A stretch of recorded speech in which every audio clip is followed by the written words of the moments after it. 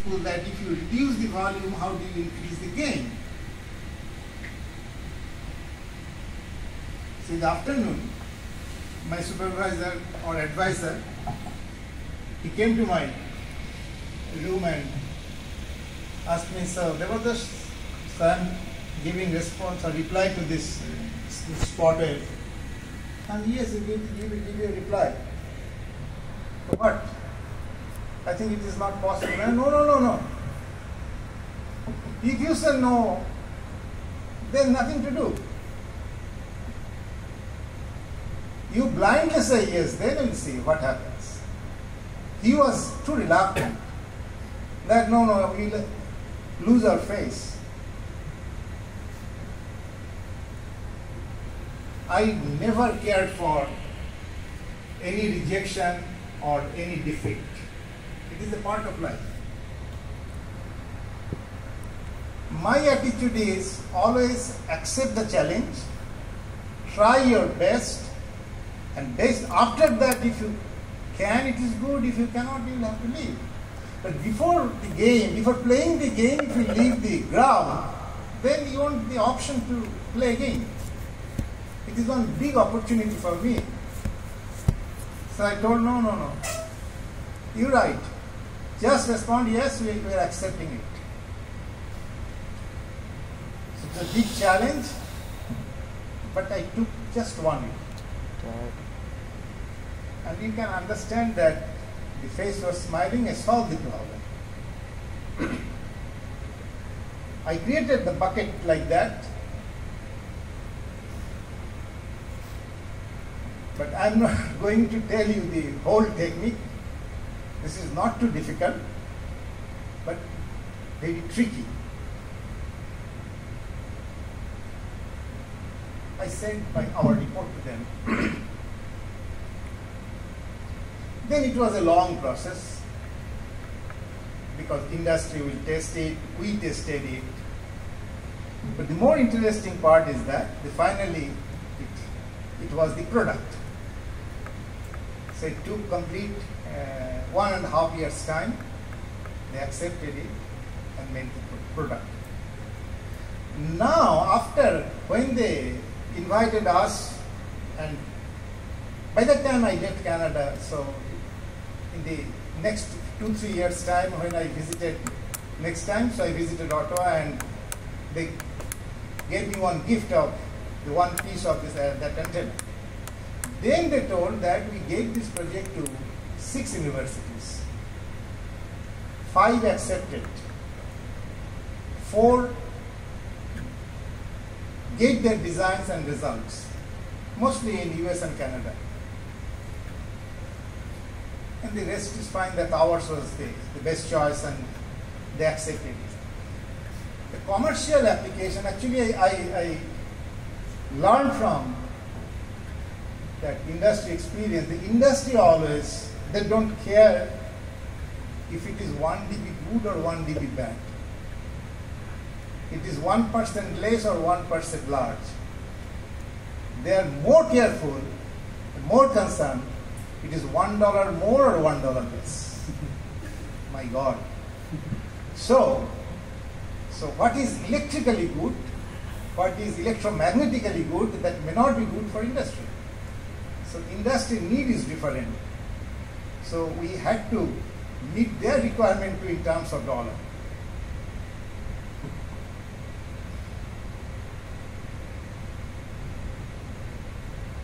My another experience.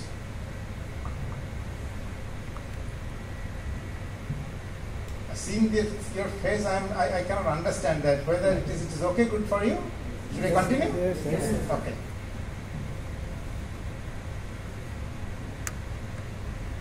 I'm just telling you about my experience and taking challenges.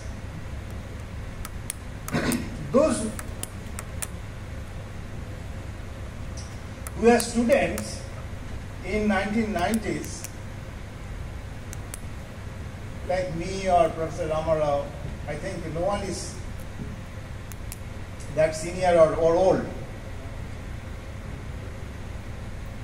During our time, one term was very popular. Do you remember? PBG, very fascinating term, photonic band gap structure. To a student, always a new term is very catchy. Now metacircuits, AI and ML. So during our time, it was PBG. Actually, PBG means it is not related to photonic band gap, but the concept came from photonic band gap. It is later on it was called EBG, electromagnetic band gap structure.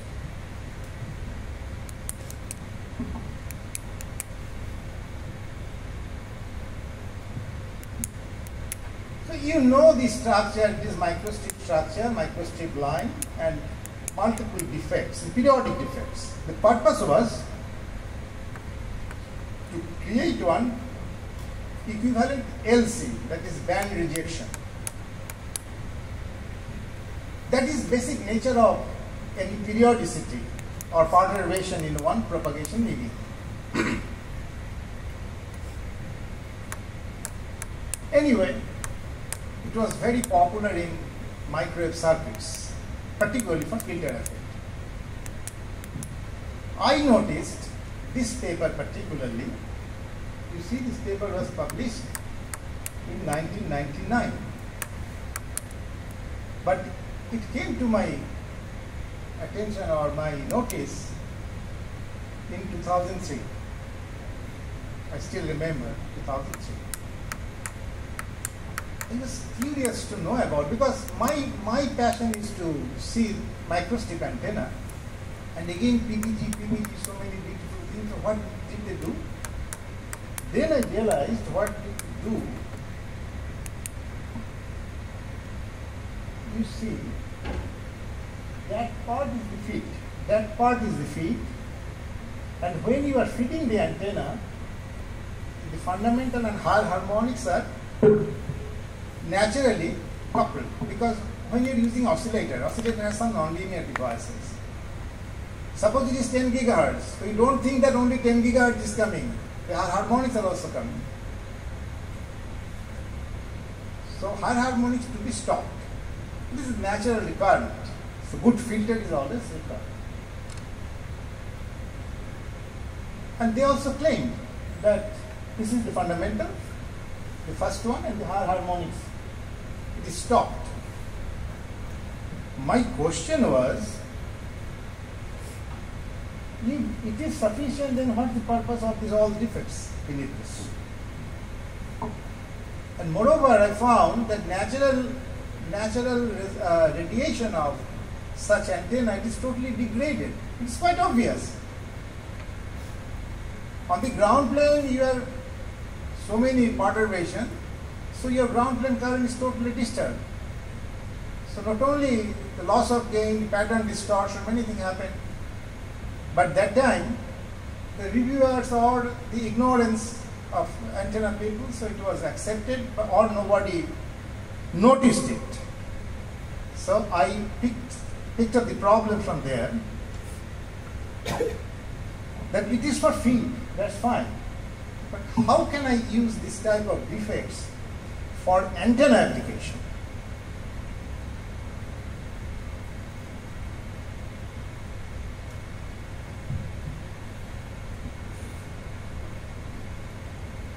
Okay, I'm showing all these things together. This is, I got from my students, from his hand-drawn picture. Actually, the antenna design was like this. I just placed a couple of defects, only 2 defects. My intention was to disturb the higher order mode or orthogonal mode. Why?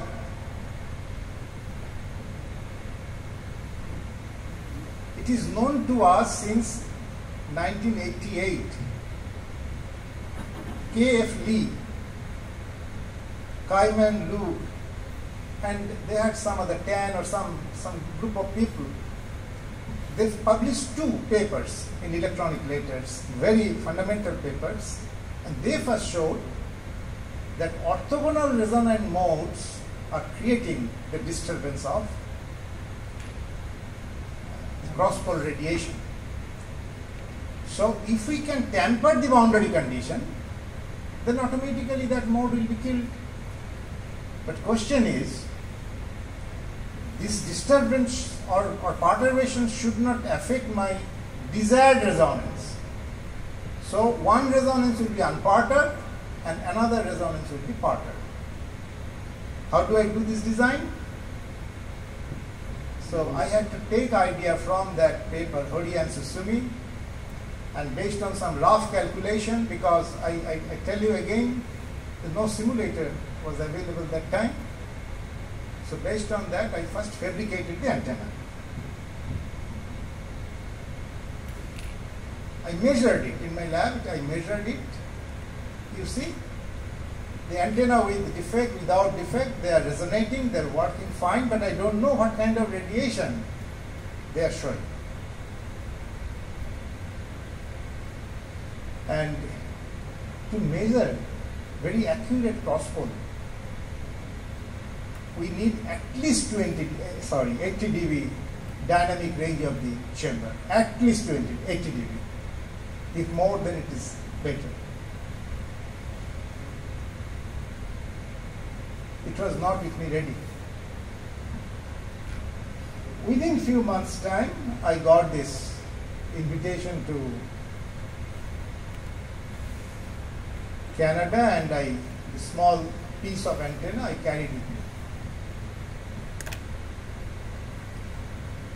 Already snowing started that time. You know, it is the northern part of middle part of Canada. So after October, it is difficult to drive and frequently to here and there. It's very difficult. So I could not drive that time to Ottawa for this measurement. I gave my stuff to this gentleman. I still remember David Lee. And David, after a few days, came with these results. I'm showing this result.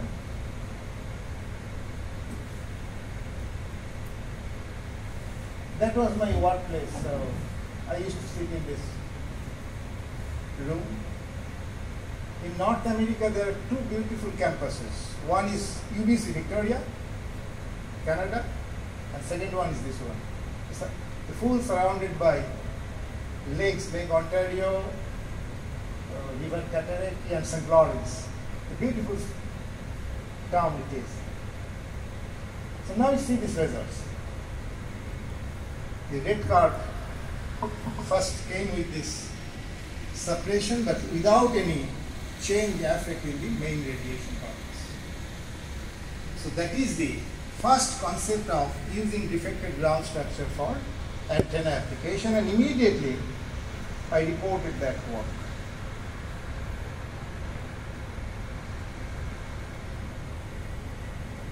So the measurement was done, but all designs, fabrication, everything we did sitting in Kolkata.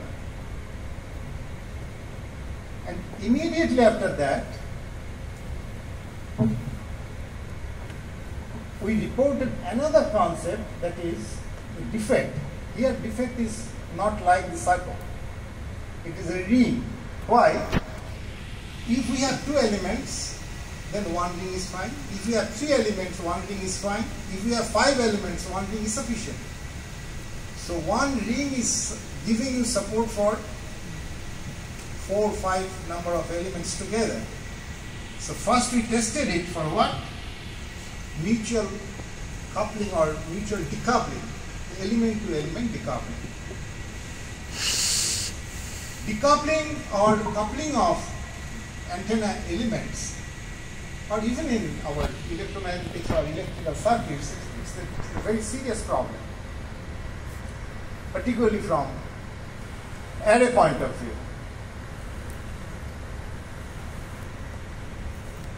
We did not proceed further with some application. Unfortunately, we found within next 2 years' time, one group first proposed that the scan blindness, the radar scan blindness, can be reduced.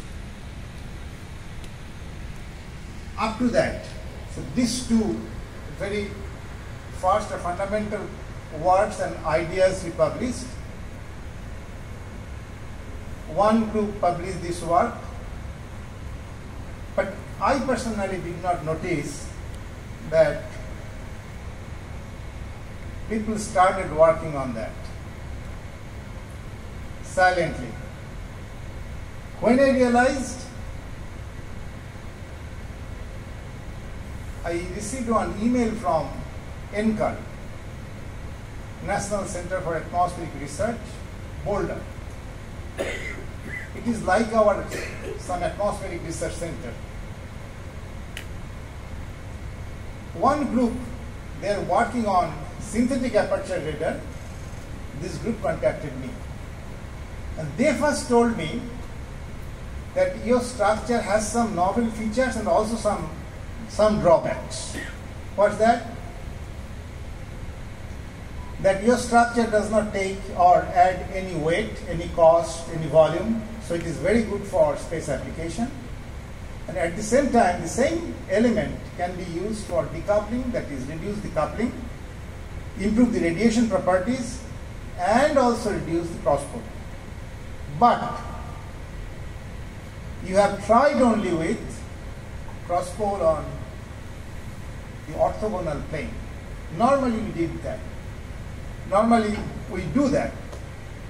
Whenever we do measurement, we measure cross-polarized on its H-plane or orthogonal plane. But that is not the end of the scenario. It is more prominent, more dangerous over its diagonal plane. So please try to give some solution for diagonal plane also. So again, it is this feedback gave me some new light, new inputs, as well as confidence that, well, it is working well.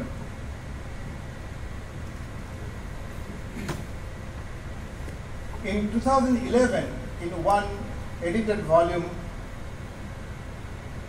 we personally contributed one dedicated book chapter on defected ground structure based antennas and something like that. How many years ago? It is more than 11, huh? 11, 12 years ago. But we noticed that in 2013 another book, 2014 another book, they already included the content of DGS based application. During the pandemic time, IEEE Press contacted me and they encouraged that this is the time you are sitting alone, so why don't you contribute one complete volume on this antenna? So it is some kind of requirements, we have the feedback. So in 2020 and 2021 we completed the manuscript and it is the final. I have not yet received the final copy of this book, but it is already published. So the basic information to you that whenever there is some clue or some challenges, something hidden that is not being addressed by others or nobody addressed it earlier. So try to address this problem because that may give you new light, new possibilities of any kind of design. It is not the antenna, if it's antenna, it's antenna design. So with these small thoughts, small tries, the new field of investigation started. And I know any of you or some of you, if you are working on this antenna, printed antenna with defective ground structure or DGS-based structure, you can consult this book. It is containing 9 chapters and all chapters are based on the fundamentals and physics. That's why the title is the design physics. In the papers, we don't have that type of scope of telling our own thought, our approach of solving the problem, and the inherent physics and how to handle that type of problems in a detailed way. So I have tried, and this whole book is the text is my former students, they joined their hand, but the original text is This is basically my draft.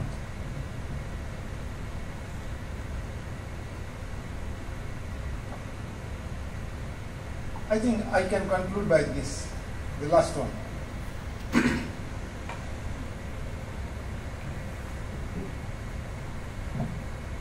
This is another experience.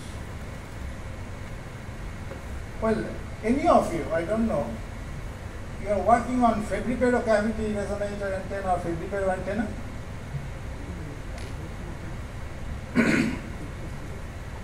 You know the fabricated cavity? Lambda by 2 separated, any plate on top of this. It is the principle of laser, right? Why? To increase the gain. When they are separated by lambda by 2 separation, so they add in phase and they leak and they add the rays. By ray optics or by any technique you can find it out. This structure looks like this. But if you carefully see the theories, you will see different theories are there. Somebody is telling it is recoil antenna. Somebody is telling no, it is partially reflecting. That means a part will be reflected and part will be transmitted. The concept of optics. And in some papers you will see it is a lensing effect. I am showing you what is actual. You will understand if we just carefully see the nature of the structures and their radiations. From literature, already published literature, this is one dielectric plate, and at the bottom one single resonator. Another group told no, it is not dielectric, better we make some wooden pipe type of EBG or PBG type of structure.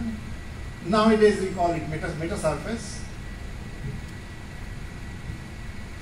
Some groups, they tried with multi-layered structure loaded with split ring or they call metamaterial. Okay? FSS. For our own survival, particularly as a researcher, always we try different things and try to find out how does it work.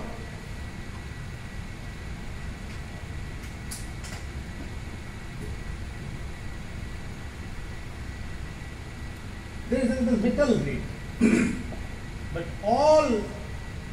you study all these papers, they give same radiation. How is it possible?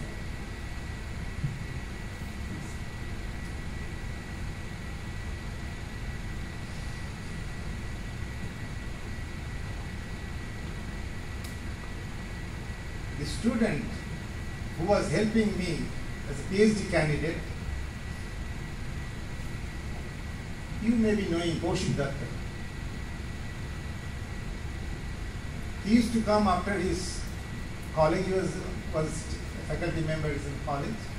So at the end of the day, we used to return by either bus or taxi together. So I told Kaushik,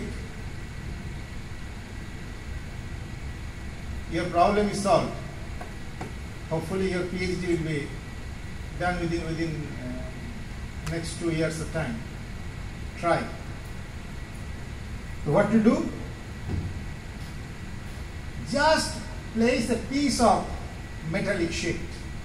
Don't put any structure, any semi-reflecting, partially reflecting, any perforation. You don't need anything. If I am right, then one simple piece of metal will work. That means the idea was like that. Forget about any kind of structure. So it was experimented like this, one simple piece of metal was given.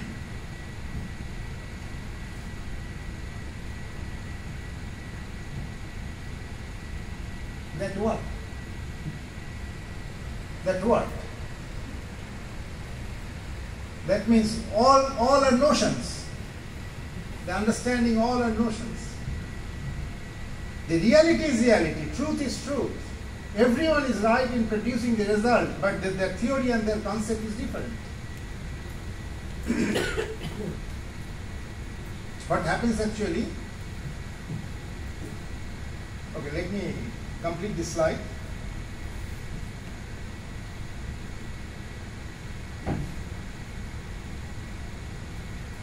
We developed this new theory, but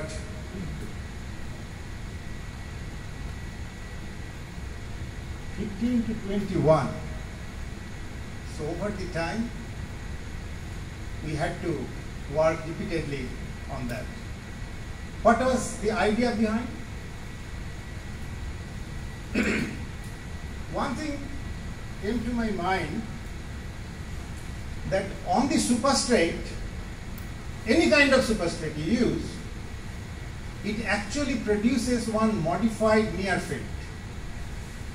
And that modified near field is actually translated, it is actually Fourier transform in the spatial domain, that you are getting the radiation pattern. So you are creating similar type of near field, that's why you are getting similar type of radiation pattern. So if all the structures produce similar type, so why should I take all the structure? I just take one simple metal.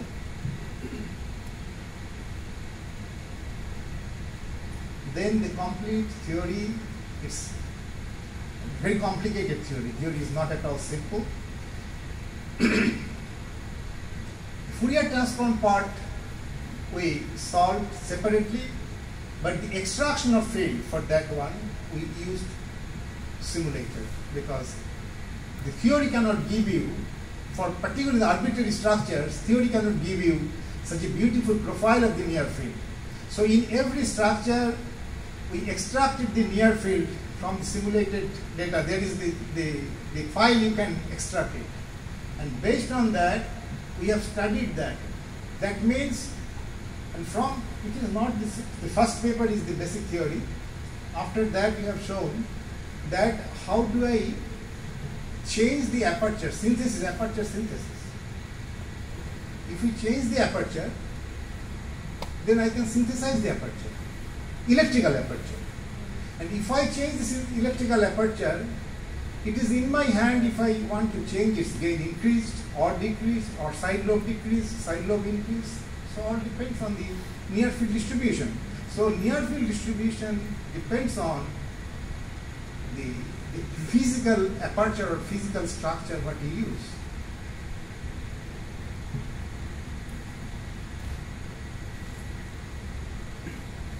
So I think my last slide it is. I'm not going to my next story. There is few more stories anyway. So any technology is possible if you have idea.